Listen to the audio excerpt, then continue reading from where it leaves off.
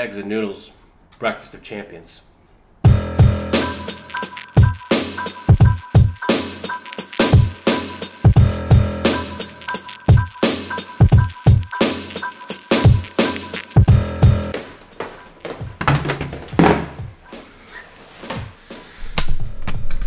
These Roomba shots are important YouTube footage. This is groundbreaking cinematography.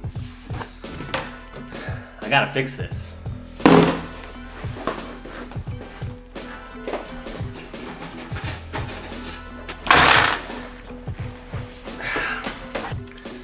This is a good, so this office, I get direct sunlight, and that's good. But the problem is the spare bedroom has air conditioning, but it doesn't have vents in here. So basically from like sunrise until 10:30, 11 o'clock, I'm like in here just like sitting in the sunlight, sweating my ass off. Now we can get back to the important work of shooting point of view Roomba time lapses and super slick footage for your enjoyment.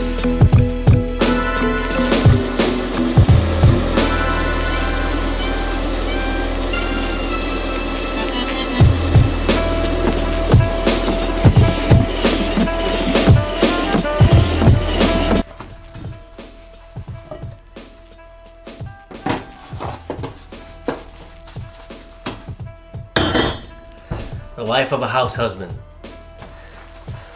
Now, could we afford like a maid or an IE, like they call it here? Yeah, we could.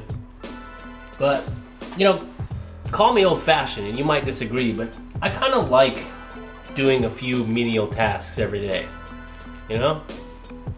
Like I get that like doing something with your hands accomplishment, and it also keeps you humble, man. Like every once in a while you should clean your own toilet and clean your own stove. That's a full circle. This has turned into a project. See, the Roomba knows its dimensions, but it doesn't know if something's attached to it. But rest assured, peeps, I'm gonna solve this problem. Air quality update. Very bad.